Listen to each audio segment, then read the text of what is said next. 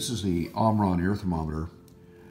I put the battery size on the battery compartment cover along with a recent replacement date for future reference.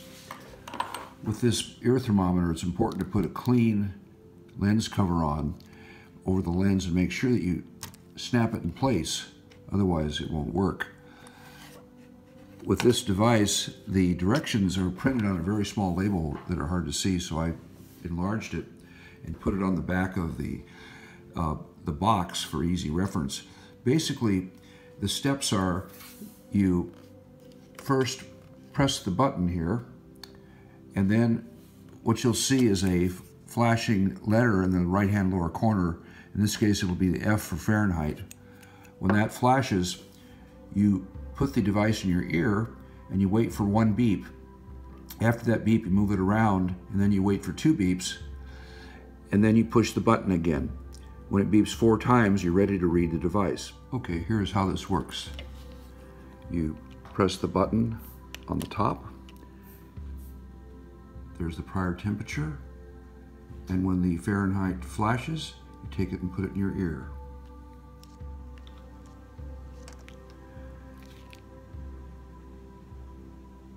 One beep, move it around.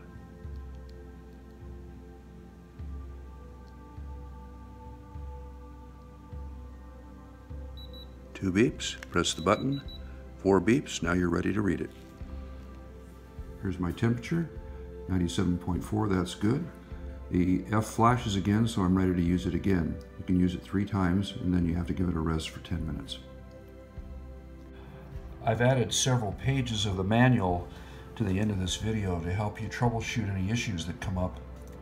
When you find what you want, just pause the video so you can read about it.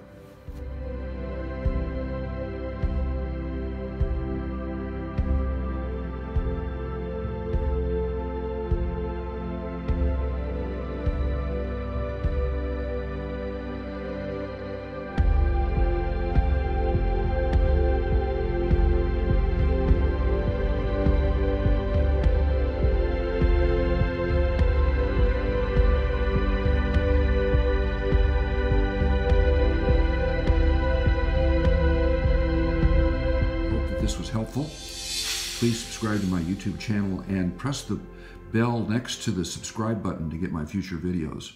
Thanks for watching.